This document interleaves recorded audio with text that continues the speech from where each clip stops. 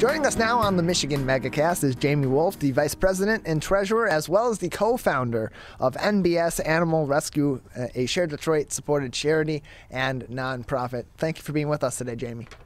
Thank you so much for having me today, Tyler. We really appreciate it. Yeah, glad to have you with us. First off, tell us about N.B.S. How did the organization begin, and what services do you provide as an animal rescue and shelter?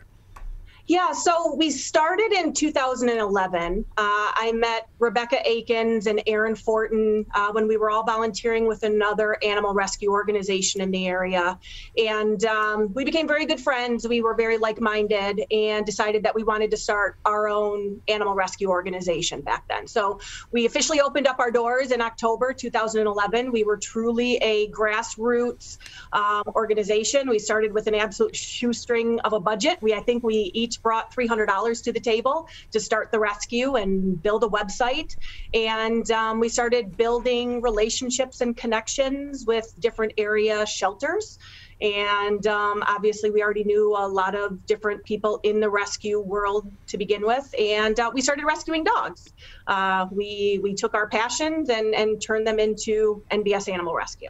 And so your primary goal, or among your primary goals, are to rescue and rehabilitate animals that you will find that are homeless, that are in need, and then educating the community on that process and the need for adopting pets that are going to be in need of homes. So let's start with the finding of the homeless animals and the immediate treatment. How often does a shelter, a rescue like yours, find these animals, find these homeless animals, and then what often is the condition that you're finding these homeless animals in and then needing to care for them?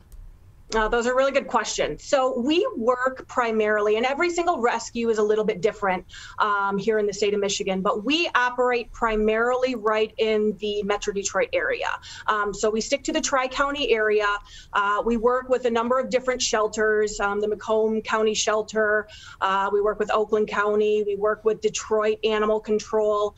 And we are generally pulling animals out of shelters. Because our rescue specifically, we focus on small breed dogs.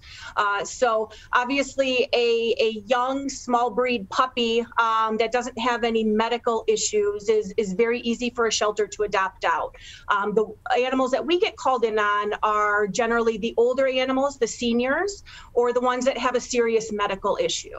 And so we take in a lot of high medical cases, dogs that maybe need some kind of extraneous surgery. Sometimes it's a severe dental. Sometimes it's a luxating patella, which is where the kneecaps pop out of place and it needs to be surgically corrected.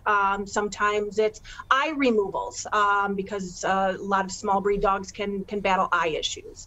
And so the dogs that we take in generally have high medical needs to begin with. And that's our baseline of where we start with each one of our animals, is generally getting that baseline done of their medical needs being taken care of first and foremost. So between the shelters and animal rescue such as yours, in the Tri-County area here in Metro Detroit that you mentioned you serve, what typically is the way that these homeless animals are encountered? Are they often stray animals that are injured, or are they more so animals that are unfortunately for one reason or another abandoned by their homes? Yeah, so we see a litany, basically all of the above. When we're dealing with the shelters obviously are taking in animals. Sometimes they have animal control officers that are working on the streets, picking up stray animals. They are obviously, first and foremost, trying to find their home. But if no owner comes forward looking for their animal, then the shelter will begin searching for a rescue for that animal. Sometimes it is people find themselves in unfortunate situations, life changes, and they have to surrender their dog. And so they may surrender the dog directly to the shelter. Sometimes we have owners actually reach out directly to us as well as a rescue because they know that we serve small breed dogs specifically, and so they'll reach out to us directly. And sometimes it can be a veterinary hospital. We have random cases where a veterinary hospital, some family can't maybe take care of a dog any longer, and the veterinary hospital is helping to facilitate finding the animal a new home, and so they'll reach out to us. So there's a number of different ways that animals end up homeless, and we work to change that, and we work to fix that for them. We're joined by Jamie Wolfe, the Vice President, Treasurer, and Co-Founder of N.B.S Animal Rescue, joining us on the MegaCast. More information about the rescue on sharedetroit.org by going to their Find a Nonprofit link and searching N.B.S Animal Rescue, or by visiting their website directly at nbsar.org. That is nbsar.org.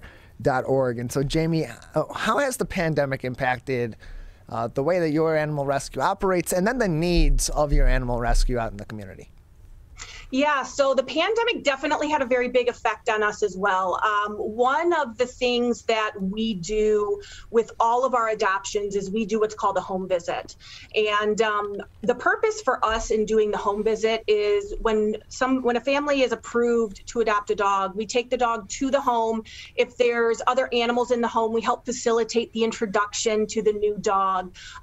We talk about the animal, and we just spend time with the family really educating them about this particular animal, because every single animal has its own needs. During the pandemic, we actually stopped doing as long of home visits, and we actually started using technology like Zoom to do the introductory meeting, to have that with our new adopters and make sure that they're still getting the level of education that our previous adopters were on their particular adoptive animal. We also were impacted because veterinary costs increase, as many costs have over the past year and a half. Some veterinary hospitals have had to eliminate or reduce rescue discounts that they often have been able to give in the past. And we saw a lot more lead times with being able to get certain procedures done, which unfortunately caused us to have to delay adoptions until some of these basic things were taken care of for the dogs. So it definitely has impacted us, and we have worked our way through it, one step at a time. Yeah, circumstances change, and the impact of those circumstances changes the paradigm for any organization, for any nonprofit, for any charity, and certainly for animal rescues, considering all the things that have gone on during the pandemic and the early rush to adopt animals, and unfortunately by the middle of the pandemic, or just in the past several months, a little bit of that rush to then bring animals back or abandon animals has also played a factor. And when those circumstances change, the needs of these organizations change with those circumstances too. So at this time, Jamie, what are some of the greatest needs of your organization that the community may be able to help with? Yeah, so I mean, our biggest needs have actually stayed relatively consistent. Foster homes. Foster homes are the lifeline to a rescue such as ours. We do not have a shelter, for example. Right. We are what's called 100% foster home based. We don't have animals in a centralized location. Each one of our animals actually goes into an individual foster home so that they can recover, be assessed individually. And so our foster homes are the absolute lifeline to our rescue. So having dedicated foster homes who are willing to take care of these animals are key to our existence and survival.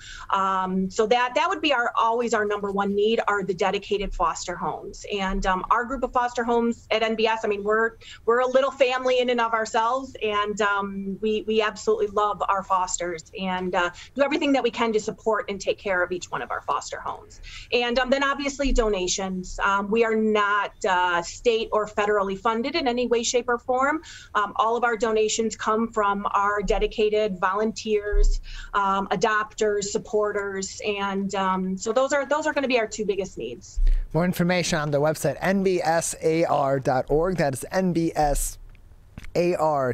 They are also one of 277 charities and nonprofits supported by Share Detroit. More information about all 277 of those organizations, including N.B.S Animal Rescue, at sharedetroit.org. We're joined by Jamie Wolfe, the Vice President, Treasurer, and Co-Founder of N.B.S Animal Rescue, with us on the MegaCast. And so you mentioned fostering a critical role of what your animal rescue is able to provide to our community. If someone is interested, or a family is interested in fostering some of these dogs and these puppies that are coming in to N.B.S, what goes into the process of them becoming a foster, and then what is that obligation then from there forward once they do become a foster home for these animals? Yeah, so anybody interested in fostering can go to our website, and our website actually has an entire section dedicated to fostering along with the foster home application. A foster home goes through the same exact application process that one of our adopters do, because our goal is obviously to make sure that these animals are getting into good, safe places. And fostering is exceptionally rewarding.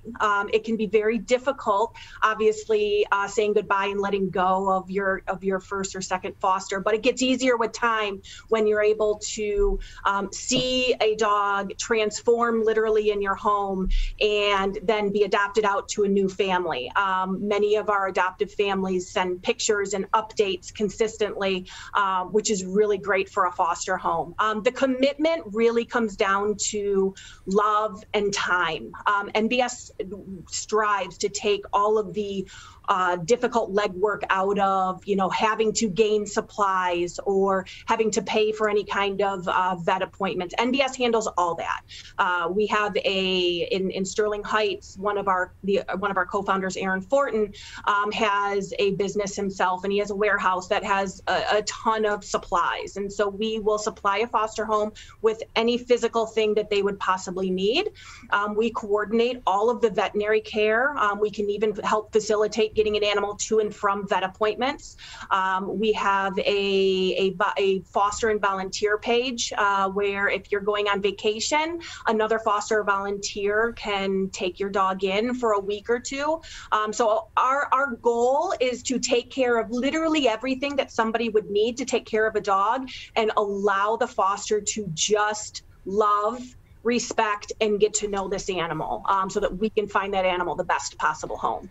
Jamie, thank you very much for joining us. Before we let you go, anything else that we should know at this time about N.B.S Animal Rescue? No, I just wanted to take the time to thank you. Also thank Share Detroit for allowing us on. We're a grassroots organization. We work off of a shoestring budget that has no kind of marketing dollars. So allowing us to be a part of a broadcast like this is very important to get the word out about who we are and what we do. So thank you very much to both you and Share Detroit. Appreciate it. Again, you can learn more information about N.B.S Animal Rescue in a couple of places. ShareDetroit.org by looking them up in their search charities and nonprofits section, or by going directly to their website at nbsar.org.